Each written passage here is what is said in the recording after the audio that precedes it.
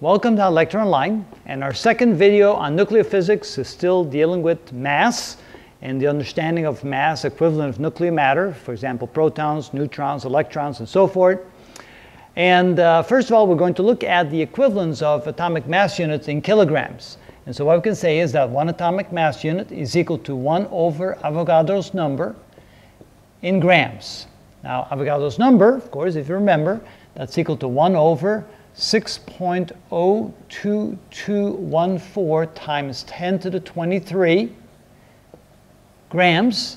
And of course, if I want to convert that to kilograms, we then have to multiply that times the conversion from grams to kilograms. So kilograms on top, grams on the bottom. 1 kilogram is 1,000 grams. We take the inverse of, let's see, 6.02214 e to the 23. Take the inverse of that and divide it by 1,000, and we get this is equal to 1.66054 times 10 to the minus 27 kilograms. That's a minus right here, minus 27 kilograms. So here we have the conversion of atomic mass units to kilograms. And so since a proton is a slightly heavier or has slightly more mass than an atomic mass unit, you can then see that the mass of a proton will be slightly bigger than that. So let's calculate that. So the mass of a proton is equal to 1.007276 atomic mass units. And if we want to convert that to grams, we have 1 over 6.02214 times 10 to the 23. That would be grams, and convert that to kilograms. 1 kilogram is 1,000 grams. And if we do that, let's see what we get. So we start with 1.007276, divide that by 6.022e. Oh, actually, I should make it a little bit more accurate. 1.007276 divided by 6.02214 e to the 23rd, and then divided by 1,000 equals, so we get 1.6726 times 10 to the minus 27 kilograms. And in the same manner, we can convert the mass of an electron. So you say the mass of an electron is equal to 0.00054858 atomic mass units, converted to grams. So 1 divided by Avogadro's number, and convert that to kilograms. And what do we get for the mass of an electron? So we get 0.00054858 divided by 6.02214 e to the 23rd, divided by 1,000, and we get 9.10938 times 10 to the minus 31 kilograms. So now you should have a fairly good understanding of how to convert the mass of a proton, an electron, a neutron, and so forth from atomic mass units to kilograms back and forth. But that doesn't tell you yet how we express sometimes the mass in terms of energy. So let's find the energy equivalent, let's say, of a proton.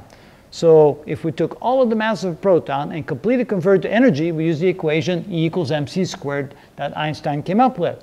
So energy is equal to the mass times c squared. And so let's say energy of a proton is equal to the mass of a proton times c squared. And the mass of a proton, we just got it, is 1.6726 times 10 to the minus 27 kilograms. Multiply that times 3 times 10 to the 8 meters per second squared. And let's see what we get.